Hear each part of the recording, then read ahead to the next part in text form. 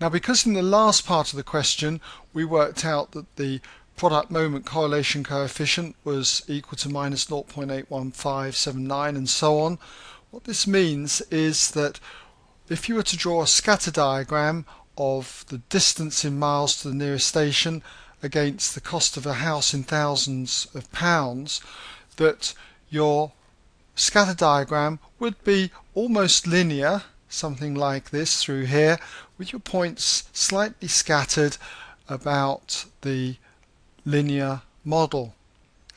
And so what is this suggesting? Well, essentially it's telling us that houses are cheaper the further they are away from the station. Or you could say that the closer you get to the station, the more expensive they become. So either that or what I've just said would do. Okay, well that brings us to the end of this part of the question.